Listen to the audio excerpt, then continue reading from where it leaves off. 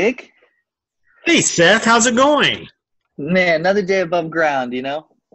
That's right, that's right. Hey, congratulations on Echo Boomers. You know what? I really like your directing style. It's very crisp, sharp, and beautiful. Oh, dude, man, I can't tell you how much of a relief that is to hear. We really haven't shown a lot of people, so I'm really glad that you loved it. I did like the movie, especially your pacing of the film. I was like on the edge of my seat, like trying to figure out like gosh, what's gonna happen next? It was very thrilling. It was great. Yeah, I'm happy that like it wasn't a predictable pattern, you know? When that ending happens, it almost kind of takes your breath away. Now, I want to know where the original idea came from because at first, when I first heard the concept, I thought you were basing the story on the bling ring of Hollywood, Mhm. but that's not true Sure. at all. So where Correct. did this concept came from? Yeah, so I found this story in 2013, and I just graduated film school at Columbia in Chicago, and I was feeling like this pressure of creating my own work, and I had like a lot of student debt, and I got to the finish line, and there are no shortage of filmmakers, um, and so kind of serendipitously enough, I came across these headlines of these college kids in Chicago breaking into these wealthy homes, and like weirdly enough, I could like relate to their frustration. Like I got it for some reason. And I understood it, and I understood why they were doing it, and I felt that angst and I felt that rage. And I kind of took that, and out came Echo Boomers. So So, how much research did you get into basically trying to figure out the perfect way to break into houses, or is this what you would have done? yeah, I mean, it's funny when you think about it for so long, when you start thinking about like how to do it, it's pretty easy. It's like when you spend that much time thinking about it, you kind of figure it out. But we did do a little bit of research of like um, how it normally happens, and like how long you stake out a house and that type of stuff. But yeah, a lot of it was just kind of thinking about it, like what would you do type of thing. So, let's talk about the production process. One of the very first thing that you had to figure out was to get these houses. Talk about the houses, the sets that you actually brought on board. Yeah, so as you saw in the movie, like some of the houses are just like ridiculous. And honestly, we just found those homeowners that were just kind of like, yeah, you can use my house. That sounds great. But for like the big destruction stuff, we used a stage just because we kind of had to, right? Like the very beginning, the first break-in where they like totally destroy the living room. That was luckily a stage because we knew that we were going to be doing so much damage. There's no way we could clean it up.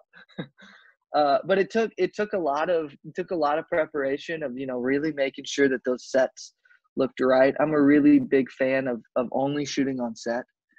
So like shooting on a stage, I was like kind of really nervous about it because I know how weird it can look shooting on a set, but we spent a lot of time making sure that those sets were perfect, and I think it turned out well. Where did you get all that stuff for destruction? I mean, it Man, took a lot. everywhere, dude. Our production designer was going from thrift shop to alleys to estate sales, about everything we could find. So, as a director, when you were filming those scenes, because whatever it is, it looked like a lot of fun. I wish I was in the movie that I get to destroy stuff. So, when you yelled to roll the scenes, I mean, what did you let the cast do? Just let them do whatever they want, or was there like specific things? Yeah, so like we kind of broke it up into two sections. Like one section was like choreographed destruction, like things that we knew we only had like two or three really nice vases. So we like kind of choreographed those out, so we made sure that it was safe and that we didn't miss it. And then kind of after that, each actor kind of got their own time to just kind of let loose, which it was like really interesting because some actors really enjoyed that. They were like, wow, that felt great. I got all this energy out. And then other actors like would break one thing and would be like, okay, I'm done. Was there any items that you wish it wasn't destroyed on the set? Man, some of the pieces were really gorgeous. Like some of the couches and like the end tables and all these things were, I was shocked that we could destroy them. So Now, one, I guess at every crime spree, there always has to be an art dealer or some kind of dealer that actually sells these things. sure. And talk about putting that into your story and having Michael Shannon play that role. Yeah, so our idea behind that was kind of this kind of ongoing theme throughout the movie, which is pretty clear um, about these two different generations, and you having this kind of younger millennial who's just kind of like trying to make a dollar in any way, getting paid by this older generation who's kind of been through, who's already been through it. And so that was kind of our idea behind it, of like kind of this age old thing of like millennials against baby boomers. And so that's kind of where that came from. What is the most important lesson as you develop this story about the younger generations? Or it's just that there's some kind of generation gap that we don't know of each other? Because for myself, I'm an X generation, and I just like watching you guys war at each other for Go. some. That's funny. Yeah, I think the biggest lesson here is like, obviously we made a movie about millennials that go about it the absolute worst way possible, right? But in reality, and hopefully at the end of the movie, this kind of comes across with Leslie Ann Warren talking to Patrick. But like in reality, this generation has had a massive effect on the world, and when it comes to racial equality, and when it comes to you know uh, gaps between women and men getting paid, and kind of all these things, and just like the regular work week, the millennials have kind of changed. A 9 to 5 isn't what you have to do anymore. And so I think that's a beautiful thing, and they're on such a great path. And if we choose to go the echo boomer way and destroy houses and mess things up, then we're really missing out this opportunity on growth. And that's kind of what I wanted to come across, but we'll see if it happens. I understand this is your first feature film, which is very sharp and destructive. How was that experience went for you? Dude, it was cool. I mean, when you have people like Michael Shannon and Leslie Ann Warren in your first film, I mean, you just realize how blessed you are. That the universe just kind of aligned for this to happen.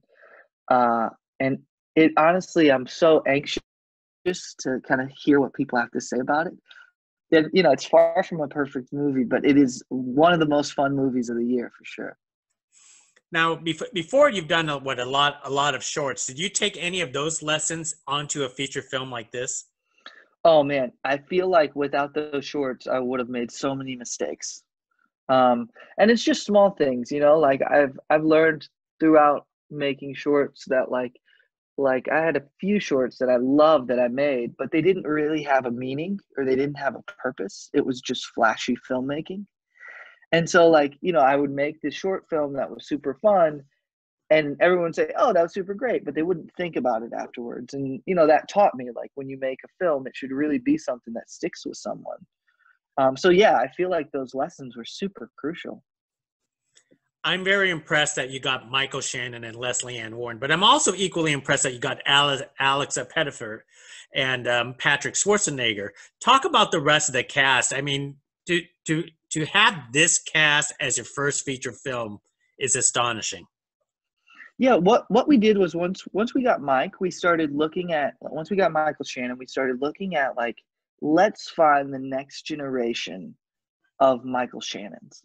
The ones that, like, in 10 years when they look back at this movie, it'll look like they have, five of the biggest Hollywood stars at the beginning of their career. And so it took us 3 years to cast, just because we really wanted it to be like the perfect marriage. Um, and Mike jumped on, and then as soon as Mike jumped on, Alex Pettifer read it. Alex loved it, and then Alex brought us Gillis Geary, who plays Jack, and they had worked on something previously, and Alex was saying that this kid was just unbelievable, which he is. Gillis is someone who, like, I want to put in every single one of my movies from here on out. And then lastly, Patrick jumped on, and Patrick read it, and I think Patrick understood the generational message, which is kind of what attracted him to it, and they all became so close on set. It was really cool to see. I bet Patrick would actually understand that message. I mean, he comes from that family that you definitely know there is some kind of generation gap all over the place. Yeah, yeah. And yeah, what's funny about Patrick too is that Patrick is one of those guys that did I lose you? Oh, there you go. Oh, you got me. Patrick's one of those guys that, his dad being Arnold and his mom Maria Shriver, like he has such a good head on his shoulders, which is what's so alluring about him. You're just like, he's just so mesmerizing to watch. So, what was the most difficult thing that you had to do on a project like this? Ooh, probably the biggest thing was just getting it in the can. We had to raise a whole bunch of money for the movie, which being a first timer is close to impossible. But Chicago really helped us out. Chicago Media Angels came through and they had a big investment in the film. And that was probably the hardest part, is convincing these like vets of investing in movies to trust a first timer was really hard, but we got there. You know what's actually amazing is that during times like this, indie films are like the new blockbusters. I mean, because with theaters closed, the major studios cannot get anything out, and so now we're like watching films like yours, and we're treating it like big movies. How does that feel to you? Oh, dude, it feels so great. I mean, if this all of this wouldn't have happened in terms of COVID and everything like that, I would have been against Wonder Woman, James Bond, Dune, and the French Dispatch. So like it actually gives like indie movies a chance to shine, and I just feel so blessed that I get to be a part of this really small era that these indie theaters need help, right? And people still need to go to the movies, and we needed to keep those theaters alive. And I'm so thankful that Echo gets to be a part of keeping the cinema alive. And for yourself, what motivated you to become a filmmaker? I think it was one of those things that I just always kind of knew it. Like my parents were really big into theater. And so I kind of got into the theater world as a kid. And once that happens, you start seeing these performances on stage where, opening night, the first scene might be the best. And then closing night, the last scene might be the best. And I wanted this art form where I could like find all the best moments and kind of marry them together. And that's kind of how it happened.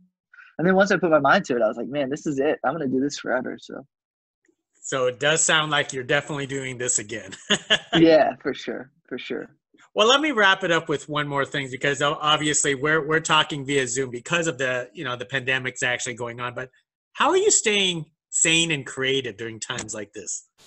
Dude, now's the time to write, man. I know that Echo's coming out, and I think people are really gonna love it. And so I've been working on a few new projects because I know I have to have them ready to go, and I think they're gonna be good. I think the studio system will love them. Excellent. Well, we can't wait, because I heard everything's going to be reopened, in the next few months. So it'll be great times again. Yeah, that'd be great. Terrific. I really enjoyed this. I really enjoyed this interview. Hey, not a problem. I don't know how many interviews you already did, so Yeah, I try to make it fun and smooth out for a lot of my yeah, subjects. yeah. Cool. Okay, well, hey, you know what? Let's do this again another time when. Yeah, for sure. When Project. the next one comes out, let's do it. All right. Thank you very much, All right. Seth. Talk soon. Bye now.